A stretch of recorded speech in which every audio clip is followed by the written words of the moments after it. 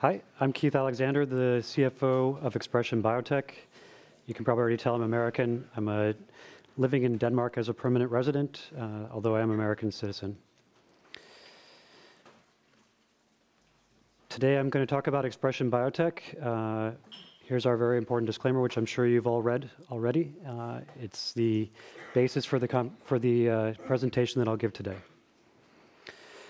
What is ExpreS2ion Biotech? Some of you may already know us. We're a vaccine producer based in Hørsholm, Denmark, which is about 20 minutes north of Copenhagen. We have a pipeline of key assets in infectious diseases and oncology.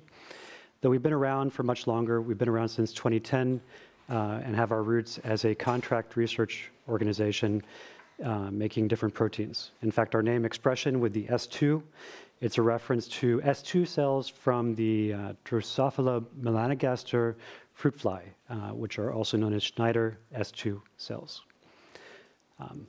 So we've been around for a little while, but we transitioned to a pipeline-driven company at the end of 2019, early 2020. It's been a great time to do that. The growth in that marketplace has been quite high. Even taking COVID out of the equation, there has been a very large increase in investment and interest in vaccines.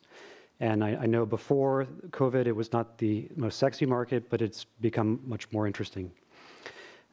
As you'll hear in the presentation that I give now, we have a lot of interesting catalysts that are coming up, some in the next few months and many more much further out.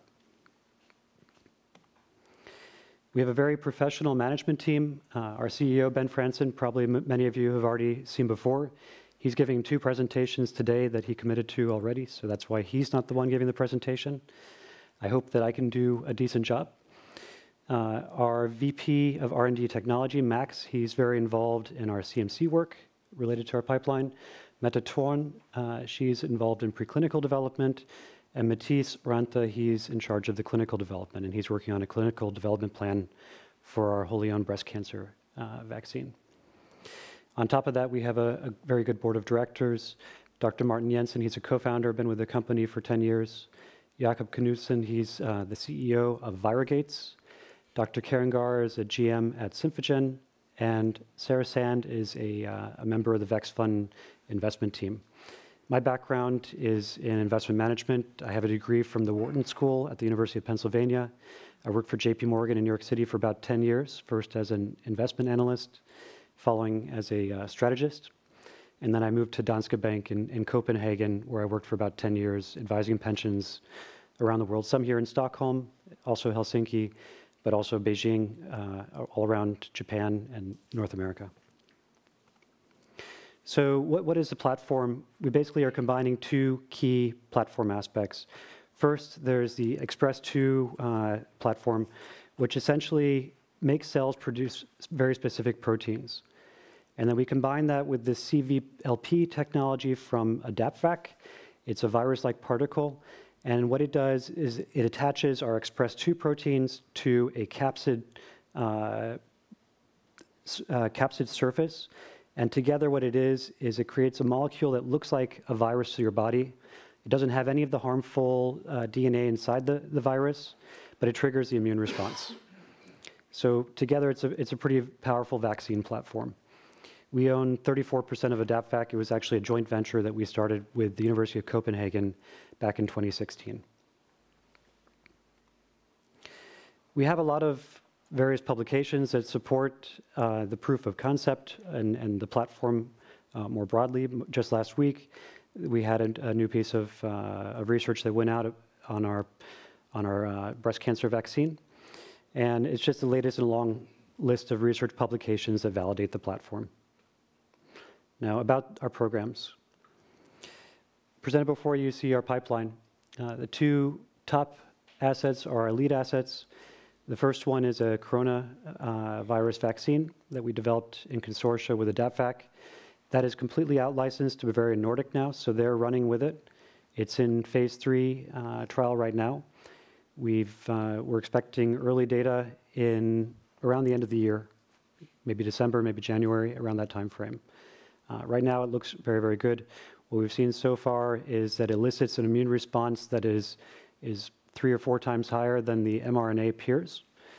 It is very durable. It can be transported and stored at room temperature.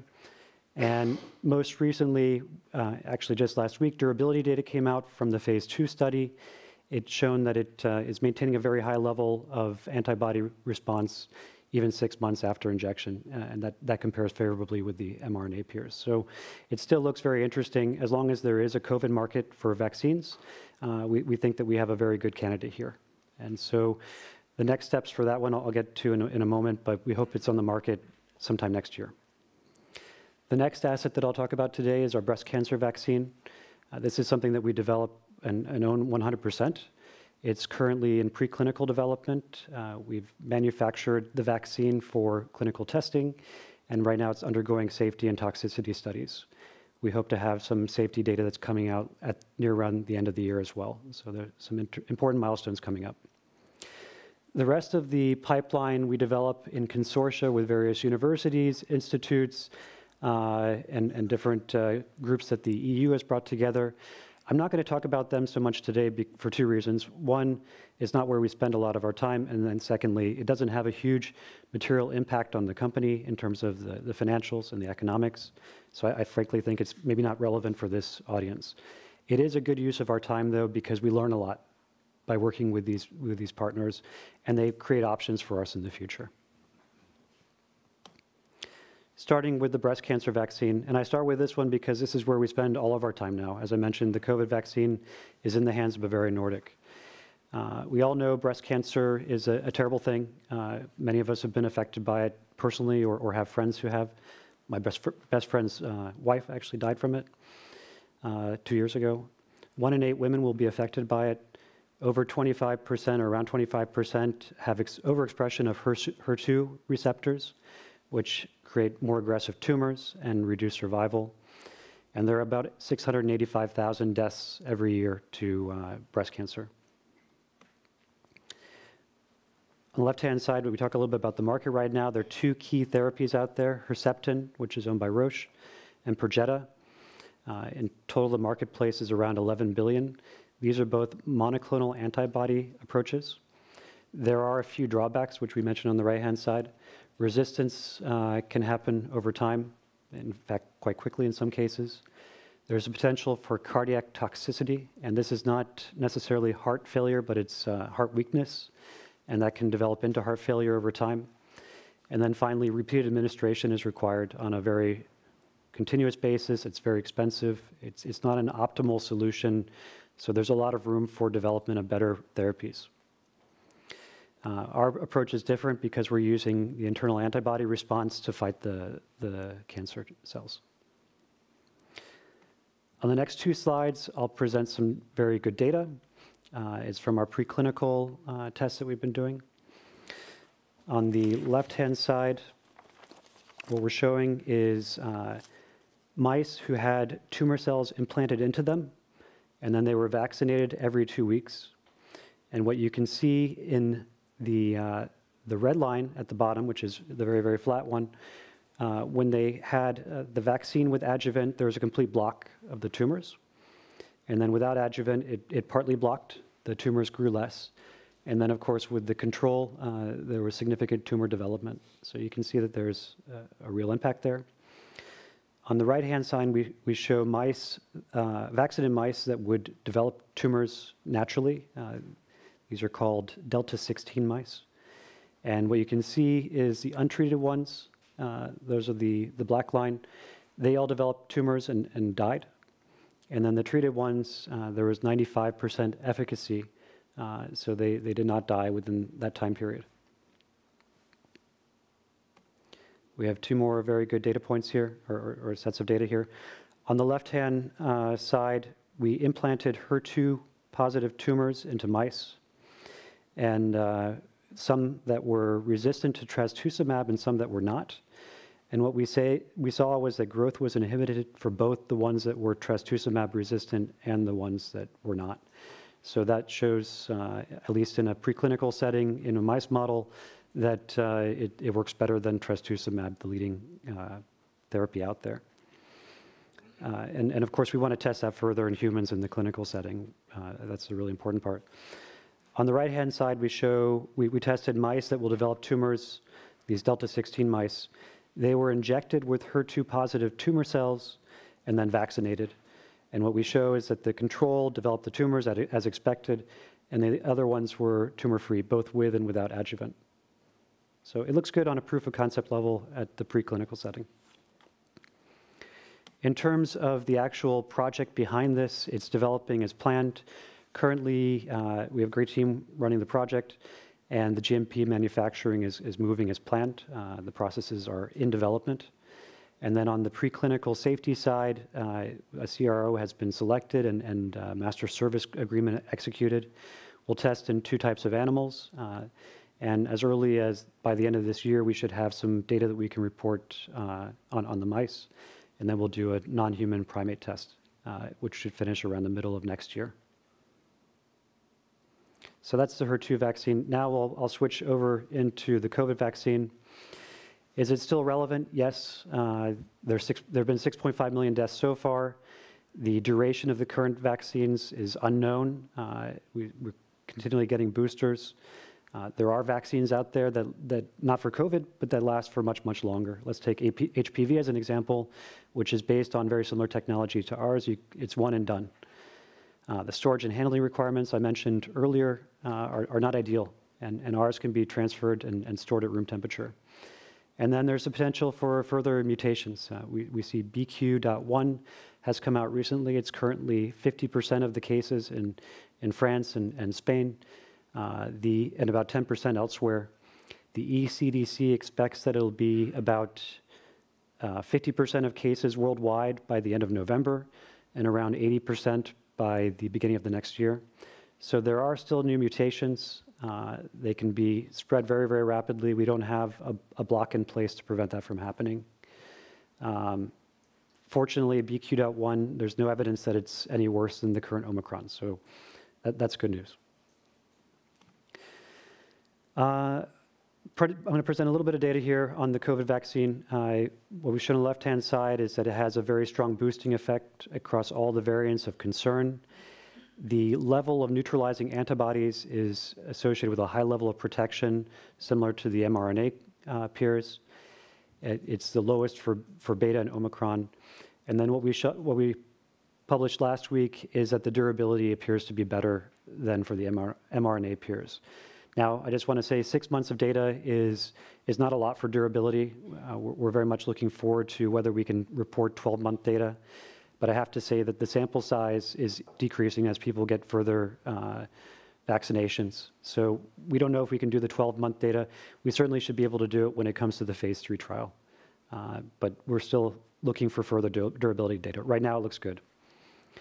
On the phase 3 study, we started that early in September, or Bavarian Nordic started it, and expect to have headline results around the end of the year, maybe early next year. And then after that, Bavarian is planning to do a rolling submission with the FDA and other agencies for potential launch in next year. The economics of that, how does it affect us? I mentioned before that we have this joint venture or associated company, AdaptVac, which we own 34% of. So the license is between AdaptVac and Bavarian Nordic. We have a further licensing agreement with AdaptVac. So first, AdaptVac received 4 million euros up front. That was paid last year or 2 years ago. They can get up to 136 million euros in development and sales milestones. And then beyond that, single to double-digit percentage of Bavarian revenues. So what do we get from that? Well, we have our 34% ownership of AdaptVac. In my internal model, that's the biggest value that we have. We get a small commercial milestone payment, euro 2 million, and then on top of that, a lower double-digit percentage of AdaptVac royalties. So that's the way it flows through to us. And then I want to just mention a couple numbers. Based on the analysts that cover us, there are a couple of estimates of the value of this project to expression.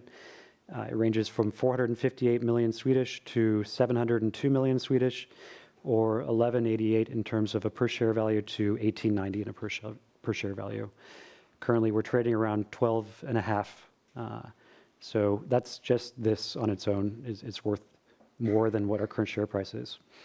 So our Our total value, according to these analysts, is somewhere between 25 and 30 SEK per share. Just have a few comments on financials. As of the end of the second quarter, we had 168 million Swedish kronor, the highest cash position that we've had. So just to answer your cash question already, we are pretty well capitalized. We do have some expensive costs coming ahead of us with the phase 1 trial. So that's something to consider. And we are also incurring large costs associated with CMC production and the preclinical studies. Doing a non-human primate trial or test is not cheap. In terms of our shareholder composition, we have around 14,000 shareholders, mostly in Sweden and Denmark. Thank you very much. And it's pretty stable. I'd say that we have a pretty liquid share. That's also very interesting, I think. And then talking about market valuations, it's not a great chart since the end of last year.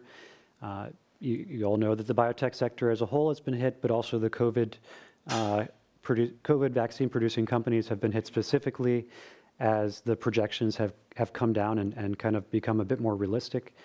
We've always said that we were producing a vaccine for the endemic, not the pandemic. What does that look like? It could look more like a flu vaccine. There has been recent very good news. Just over last weekend, Pfizer announced that they were going to quadruple their vaccine prices, and that had a positive impact on our share.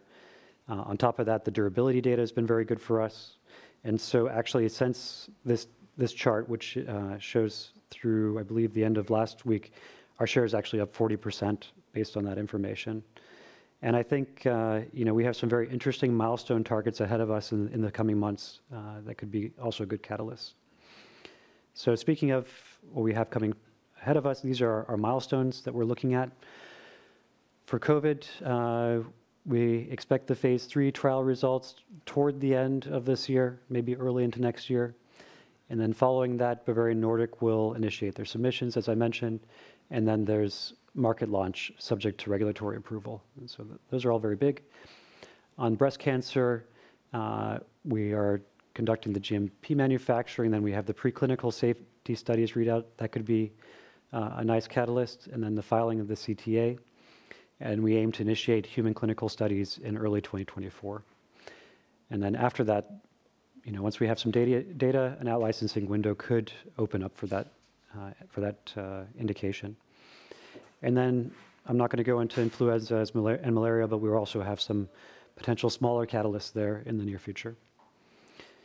So that actually ends my remarks. So if you have any questions, I'm happy to take them.